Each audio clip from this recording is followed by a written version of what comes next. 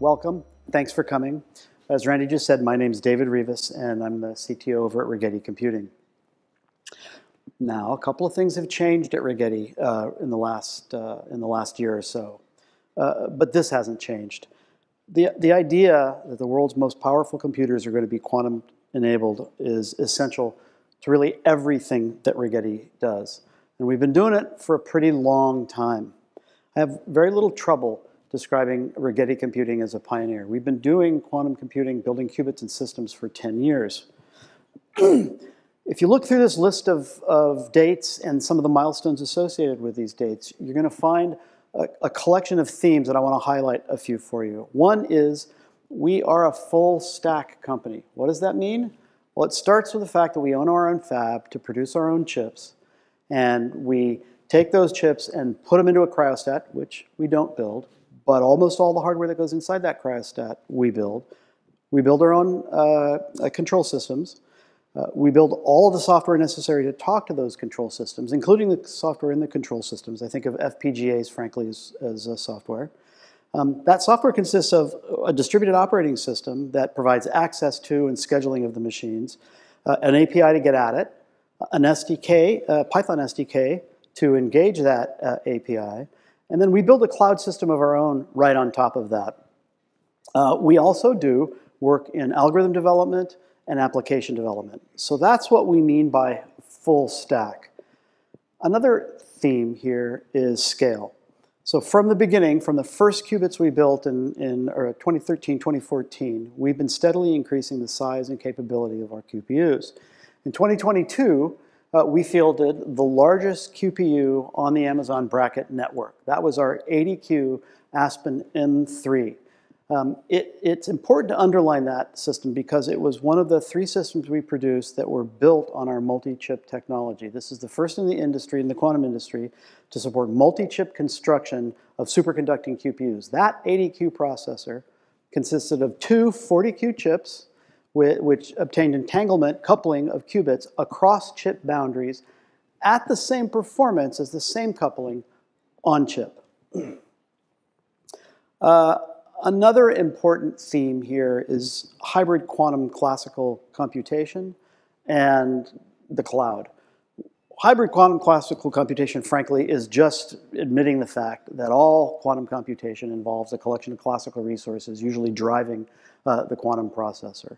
That requires a system, by the way, to manage that well. And if you're looking for high performance, it requires a system that's actually capable of engaging that high performance with those resources. Cloud is simply acknowledging that a collection of those resources is likely to be up in the cloud. Cloud also acknowledges that one of the most important distribution mechanisms for services based on quantum computing will be through cloud. This is certainly what's happened with classical computing over the last few years. That's not to say we don't do on-prem or don't believe in on-prem. Quite a bit of the market will continue to be on-prem. HPC will certainly be on-prem, and there's lots of security-related concerns that drive certain kinds of on-prem activities. But by and large, we think in the future, as we get towards advantage, it'll be cloud-based. Here's another thing that hasn't changed. Everything we do at Rigetti is aligned towards getting to quantum advantage. Now, we think of quantum advantage as being essentially a systems problem. So it's not just about building high-performance qubits and a lot of them. We all do that. It's also about constructing the full system, part of what I just described in talking about full stack, necessary to solve a problem well for a customer. The fact that we're full stack makes it easy for us and is a benefit for us in terms of doing that work at speed and scale. We are in a position to do the necessary tuning of the various components involved, ensure the various components involved are high performance, and then eke out the most performance by engaging with each of those in terms of how they interact with each other. Perhaps one of the most important assets that we have with respect to speed and scale is our Fab 1, not far away from here, in Fremont. Since 2016, Fab 1 has been fabbing our chips for development and for production use. They fab all of our chips at this point. We have a very unique mission that we require out of Fab 1. On the one hand, We need what is very much like a production facility. No, we're not building hundreds of thousands or millions of wafers a year to extraordinarily high yields with a collection of products that ship in very, very large numbers. But we do need a fab that's capable of embracing process in such a way that we can reliably, incrementally increase and grow that process to a production result on a regular basis. Perhaps a better way of putting this is that when the fab comes to us and says, we can deliver that new design to spec at a particular time, we need to know that they have both the integrity of process and rigor and able to deliver on that promise. And I'm very proud to say that they do that regularly with us. So fab is both a critical asset for us, and it's one that has produced significant returns over the last couple of years. Now, I'd like to talk about a very fab-driven result. We are about to publicly release our Ankaa 2 processor with an increase in error performance of more than double. That is, we're decreasing the error rates of our Ankaa 2 processor by more than half. This is something new this year. Earlier this year, we announced that our strategy was going to change a bit. We were going to focus on performance of qubits at the expense of rushing to market with ever-increasing qubit counts.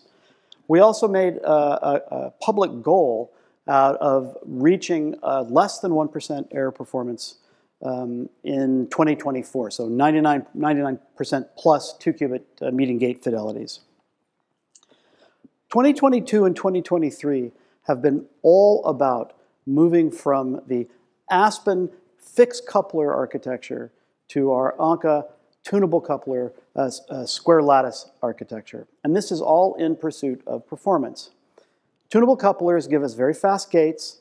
The square lattice gives us better connectivity and a denser lattice. All of this supports the increase in performance that we're looking for. In the end of 2022, in Q4 of 2022, we introduced Aspen M3 into the market with a 2-qubit median fidelity of 95%.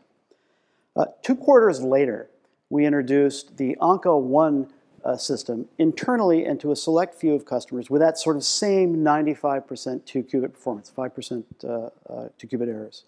We were very comfortable with this because the amount of change that was involved in moving from Ankaa to Aspen is massive. Changes, of course, on the chip, but throughout the entire system. Most of the insides of the fridge had to change. The control system had to grow and significantly change. Software supporting those control systems had to grow and change. The native gate set had to be redeveloped and changed. It was a tremendous amount of energy and effort. Just to sort of capture some of the complexity here, it's worth noting that if you consider our transmons, actually the pair of transmons, the squids, that make up our qubits, they don't look so different from the squids that make up our tunable couplers. If you count all of those together, that's 233 qubits on an 84-qubit processor. That really is a significant increase in overall complexity. So Ankaa 1 was introduced at 95% in Q2. In Q4, I'm very, very proud to announce and excited to announce that we are introducing Ankaa 2 with a 2.3% 2-qubit gate error rate. This is, as I said, more than double the previous 2 systems and represents a 97.7 2-qubit fidelity. We're saying actually that the error rates will be lower than that 2.3%. And we're saying that because, well, I just heard this morning that we might have done something good in the last couple of days to actually decrease the error rates. I'm actually quite confident that we'll hit the desired 98% or 2% error rate goal sometime in the next set of weeks. There was a lot of change that went in from Ankaa 1 to Ankaa 2. Ankaa 2 has a new JJ process yielding fewer 2-level systems, increasing our 2-qubit fidelities. We introduced a superconducting PCB requiring less flux current to operate the system, helping with our thermal profile and helping with our coherence times. And electronics improvements, including electronics improvements in the control system, yield lower flux noise, also helping us with our overall performance. The trajectory of first M3, then Ankaa 1, now Ankaa 2, and the speed of that trajectory, as well as the engineering improvements that have been made, gives us an awful lot of confidence that we're going to meet our goals in 24 of less than 1% 2-qubit error performance. Oh, there we go.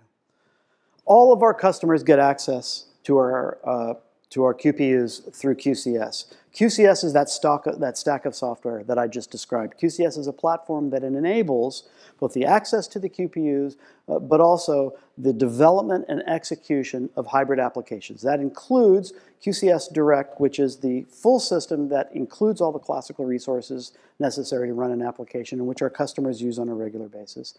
It includes QCS Anywhere, which many of our partners use to integrate their own resources into that high-performance connection to our QPUs. And QCS also powers our QPUs when they're on public clouds like Amazon's AWS Bracket service or on the Azure cloud. Most users, most developers access our QCS system with our software development kit, Pikewill. We've just released Pikewill 4. There's a blog post about it on the website. Go have a look at what's going on there. We've seen something like a 10x improvement in throughput because of some changes we've recently made. What we've done is we've re-engineered the Pikewill stack to use the Rust programming languages. For the software folks out there, you're probably familiar with Rust. It's a high-performance language, not unlike C. And what we did was we built libraries that work very, very fast, and then we did bindings from the Pikewill software to those libraries. This is very similar, by the way, to the bindings you get when you use NumPy. NumPy is largely a high-performance numerics library written in C with Pikewill on top of it. So we're using essentially the same technique. All of our Ankaa processors require Pikewill v4 and benefit from the speed improvement that we get. We have a unique way of attacking or of engaging partnerships. We try very hard to ensure that any kind of partner relationship that we have is focused on moving the bar forward on the innovation associated with quantum advantage. So this is not really a business item for us as much as it is a tool that we can engage the community to get the best possible results as we strive for quantum advantage. Yeah, money changes hands from time to time, and we certainly, with partners, will go to funding agencies to find ways to pay for the work. But the real focus here is on delivering value through innovation. One example of this is our DARPA Honest program. We've been collaborating with NASA and USRA to solve complex scheduling problems, and we've made some pretty good results and have recently introduced a new iterative method that is state-of-the-art for optimization problems on superconducting. Another interesting bit of work that we've done is machine learning, specifically targeting finance. One of the collaborations that I'll highlight for you is particularly intriguing to me. What's happening here is we're taking what is a very simple to state problem, a machine learning classification problem, and then we're applying some quantum techniques to get an improvement. The problem is taking a financial time series and then trying to classify it as either being generated from a particular known distribution or not. It's a hard problem. It's fundamental to finance, and we are starting to see some improvements with this in our work, in quantum-enhanced work. Probably one of the most sort of our best partnership in some sense has been the partnership we have with the nQA SQMS Center out of Fermilab. Fermilab and Rigetti collaborate on material science, on qubit architecture, on algorithms, and a wide variety of other things. They make very extensive use of our fab. And they've recently installed a 9Q processor from us in sort of pride of place in their quantum garage.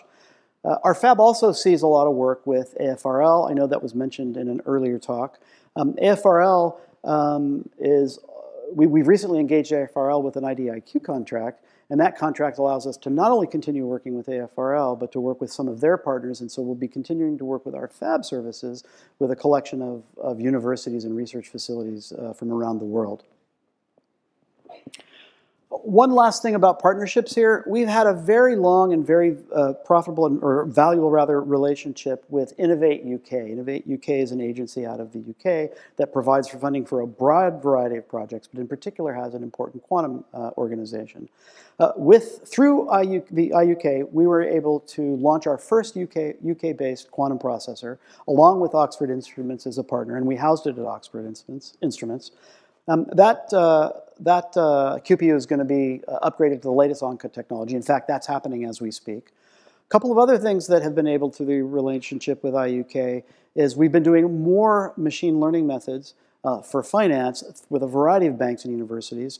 One thing I'll highlight, I think the Moody's folks might be in the audience tonight. Moody's and Imperial College and us are working on some very interesting signature kernel enhanced work to do rare event detection, so recession prediction, and that's starting to show results. The last partner I want to talk about is Riverlane, also a UK company. We've been doing a lot of error correction work with Riverlane. They had early access to our Ankaa 1 processor, and we've recently given them access to a 9Q processor to continue some of that work. Now, throughout this talk, actually, you've heard me talk a little bit about 9Q. In the 5 years that I've been at Rigetti, one of the things that I have heard over and over again is customers, partners, and others alike, the market basically saying, gee, wouldn't it be great if we could have a couple of high-performing qubits, 3 qubits, 4 qubits, something like that. For the most part, we've dismissed this as something that is just not worth the time to spend on right now. We have 84-qubit processors up in the cloud. You can find a good 3-qubit lattice if that's something that you like. But in the last year, we've spent some time talking to customers, mostly customers that are deep into superconducting, often have their own dilution fridges, are opinionated about the control systems that they use, or maybe even want to build their own control systems, and are talking very much about hands-on work with a QPU that they could do. So I'm very proud to announce today the release of introducing the Novera QPU. This is a 9Q Ankaa class system. We've sold 2 of these so far. One of them is to the SQMS lab, and the other is to an unnamed defense lab. Both of them have purchased, received delivery, and are now starting to use these processors. At an under $1 million price point, Novera can be coupled with a dilution fridge and control system to build a very powerful quantum computing system for under $2 million. We don't think there's anything like it in the marketplace right now. 9 qubits of tunable couplers and tunable qubits, and coming from our technology. More importantly, perhaps most importantly, it's available immediately.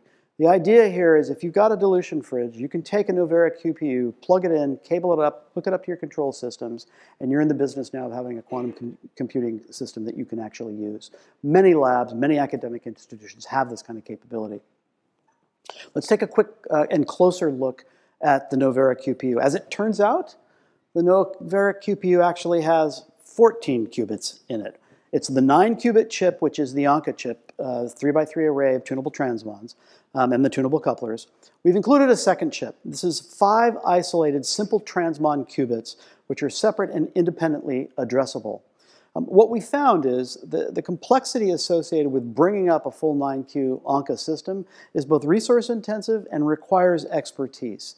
Our customers seem to find a lot of value in being able to validate and characterize their hardware by using the 5-qubit chip inside the Novera. It also serves as a useful tool for training new quantum engineers.